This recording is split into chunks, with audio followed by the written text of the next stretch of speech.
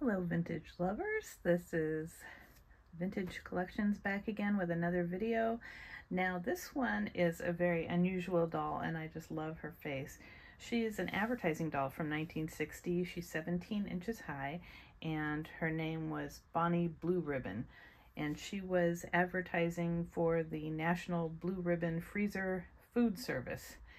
And she has just really got an interesting little face. She kind of reminds me of the Mattel Twiggy doll in a way, but she definitely has that 60s flair. She's got the rooted eyelashes. Her hair's seen better days, but it was always like a little bob. And she is in this dazzling outfit. This is a Summers and Field Mod British Birds outfit, and you can find these outfits on eBay occasionally. I have a few of them, but they're made for 17-inch dolls, and I just thought it suited her so well with her very British look. So her original dress was just a blue sheath without sleeves, and she's made by the company Perfekta, P-E-R-F-E-K-T-A in Hong Kong. But just a really interesting little doll.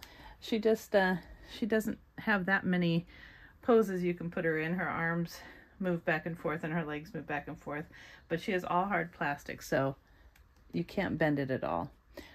And this one's getting a little faded on one arm, I can see, but she's just really cute. She's got, let me show you her feet here.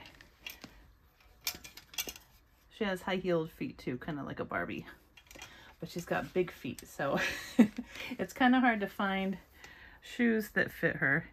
But she is very cute with the silly little advertising caricature face. I think she's adorable, and you can find these occasionally on eBay or other secondary sites. But since she's a lesser known mod doll, I really like having her in my collection. She's just very different looking, and she always makes me smile when I look at her silly little face. Very cute with her open mouth smile and blue eyes. And of course the cat eyeliner. Very cute.